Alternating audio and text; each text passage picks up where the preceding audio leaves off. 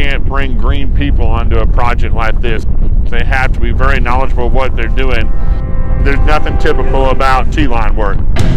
You got so many moving parts, you got to have people on watch all the time.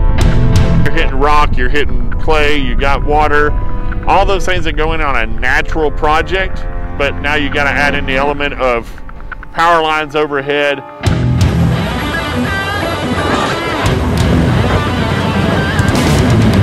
Larry Howell, and an operations manager for Maxon Drilling on the concrete division, working towards doing turnkey projects, mainly for T-line power energy sources. Some of these go 20 feet deep. We've done a couple that are 40 foot deep, 9 foot diameter.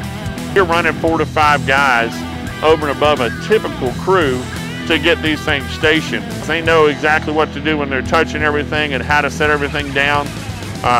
When you're going into a hole that big, you know, there's a visual effect too when you're looking into a hole going into the earth that's 9 foot in diameter, running 20 foot deep, much less 40 foot deep. It can definitely set you aside for a minute. You're adding the element of not just a normal cage, you're adding a 18,000 pound, 13 to 18,000 pound rebar cage.